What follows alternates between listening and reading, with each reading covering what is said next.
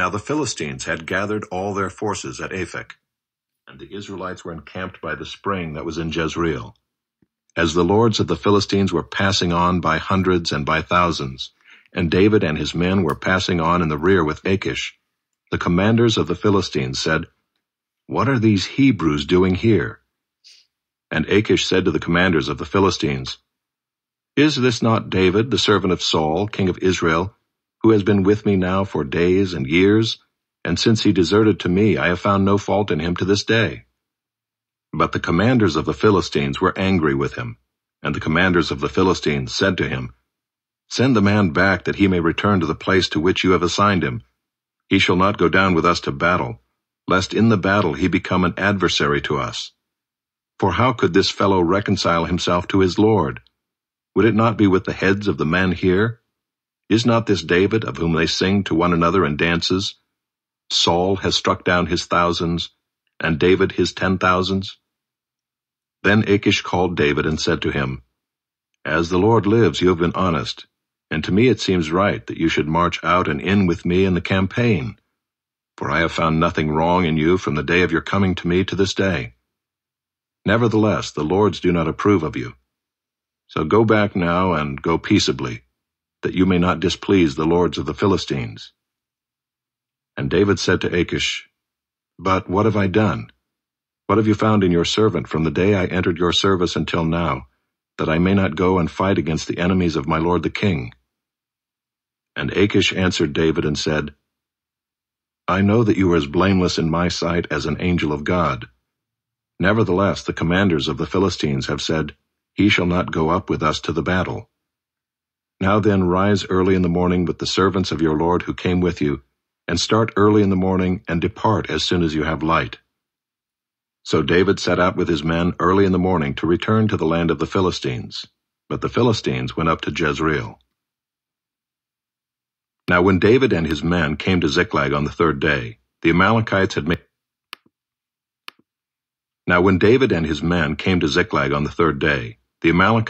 a raid against the Negeb and against Ziklag. They had overcome Ziklag and burned it with fire, and taken captive the women and all who were in it, both small and great. They killed no one, but carried them off and went their way. And when David and his men came to the city, they found it burned with fire, and their wives and sons and daughters taken captive. Then David and the people who were with him raised their voices and wept until they had no more strength to weep. David's 2 wives also had been taken captive, Ahinoam of Jezreel, and Abigail the wife of Nabal of Carmel. And David was greatly distressed, for the people spoke of stoning him, because all the people were bitter in soul, each for his sons and daughters. But David strengthened himself in the Lord his God. And David said to Abiathar the priest, the son of Ahimelech, "Bring me the ephod." So Abiathar brought the ephod to David. And David inquired of the Lord, "Shall I pursue after this band? Shall I overtake them?" He answered him, "Pursue, for you shall surely overtake, and shall surely rescue." So David set out and the 600 men who were with him, and they came to the brook Bezor, where those who were left behind stayed. But David pursued, he and 400 men. 200 stayed behind, who were too exhausted to cross the brook Bezor. They found an Egyptian in the open country and brought him to David. And they gave him bread, and he ate. They gave him water to drink, and they gave him a piece of a cake of figs and 2 clusters of raisins. And when he had eaten, his spirit revived, for he had not eaten bread or drunk water for 3 days and 3 nights. And David said to him, "To whom do you belong, and where are you from?" He said, "I am a young man of Egypt, servant to an Amalekite, and my master left me behind because I fell sick 3 days ago. We had made a raid against the Negeb of the Kerethites and against that which belongs to Judah, and against the Negeb of Caleb, and we burned Ziklag with fire." And David said to him, "Will you take me down to this band?"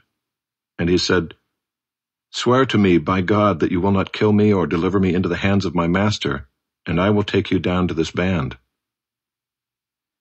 And when he had taken him down, behold, they were spread abroad over all the land, eating and drinking and dancing, because of all the great spoil they had taken from the land of the Philistines and from the land of Judah. And David struck them down from twilight until the evening of the next day, and not a man of them escaped, except 400 young men, who mounted camels and fled. David recovered all that the Amalekites had taken, and David rescued his 2 wives. Nothing was missing, whether small or great, sons or daughters, spoil or anything that had been taken. David brought back all. David also captured all the flocks and herds, and the people drove the livestock before him, and said, "This is David's spoil." Then David came to the 200 men who had been too exhausted to follow David, and who had been left at the brook Besor. And they went out to meet David and to meet the people who were with him. And when David came near to the people, he greeted them.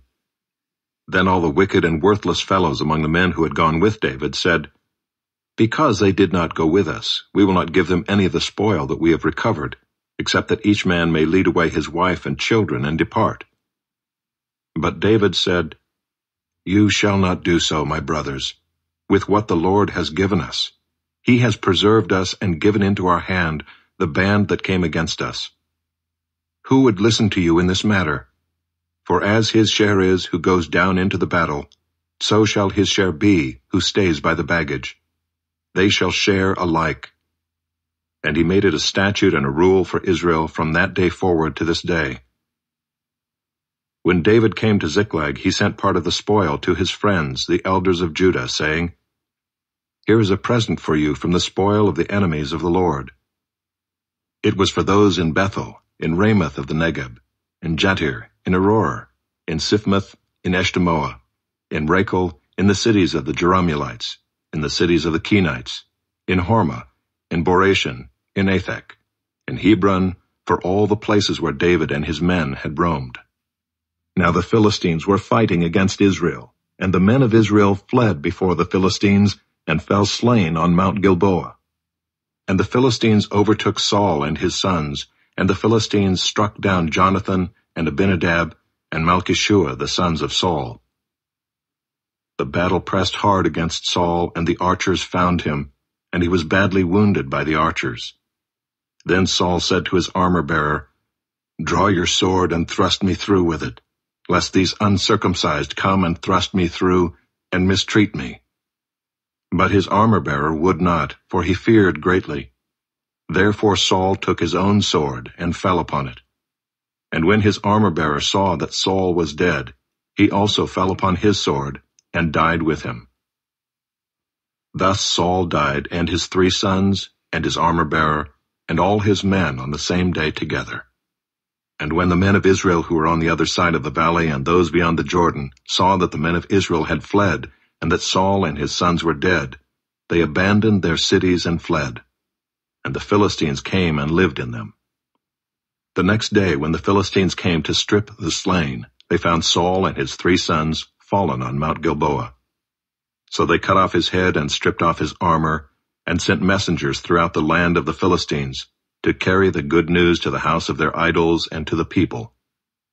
They put his armor in the temple of Ashtaroth, and they fastened his body to the wall of Bethshan. But when the inhabitants of Jabesh-Gilead heard what the Philistines had done to Saul, all the valiant men arose and went all night, and took the body of Saul and the bodies of his sons from the wall of Bethshan, and they came to Jabesh and burned them there. And they took their bones and buried them under the tamarisk tree in Jabesh, and fasted 7 days.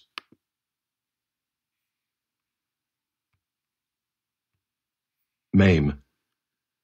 Oh, how I love your law! It is my meditation all the day. Your commandment makes me wiser than my enemies, for it is ever with me. I have more understanding than all my teachers. For your testimonies are my meditation. I understand more than the aged, for I keep your precepts. I hold back my feet from every evil way in order to keep your word. I do not turn aside from your rules, for you have taught me. How sweet are your words to my taste, sweeter than honey to my mouth. Through your precepts I get understanding. Therefore I hate every false way.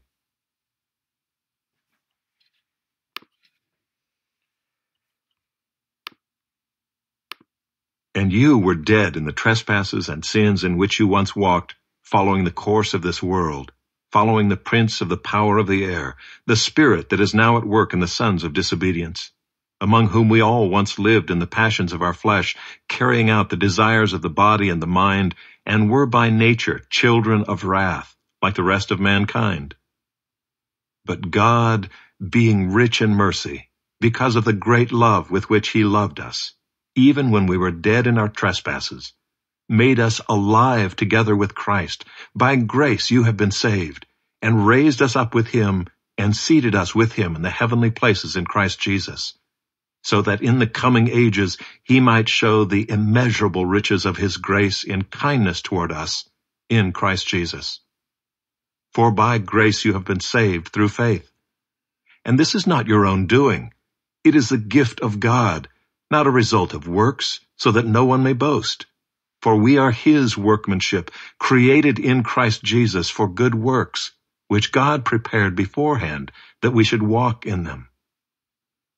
Therefore remember that at one time you Gentiles in the flesh, called the uncircumcision by what is called the circumcision, which is made in the flesh by hands. Remember that you were at that time separated from Christ, alienated from the commonwealth of Israel, and strangers to the covenants of promise, having no hope and without God in the world. But now in Christ Jesus, you who once were far off have been brought near by the blood of Christ. For he himself is our peace, who has made us both one, and has broken down in his flesh the dividing wall of hostility by abolishing the law of commandments expressed in ordinances, that he might create in himself one new man in place of the two, so making peace, and might reconcile us both to God in one body through the cross, thereby killing the hostility. And he came and preached peace to you who were far off, and peace to those who were near. For through him we both have access in one Spirit to the Father. So then you are no longer strangers and aliens, but you are fellow citizens with the saints and members of the household of God, built on the foundation of the apostles and prophets, Christ Jesus himself being the cornerstone, in whom the whole structure, being joined together, grows into a holy temple in the Lord. In him you also are being built together into a dwelling place for God by the Spirit. For this reason I, Paul, a prisoner of Christ Jesus on behalf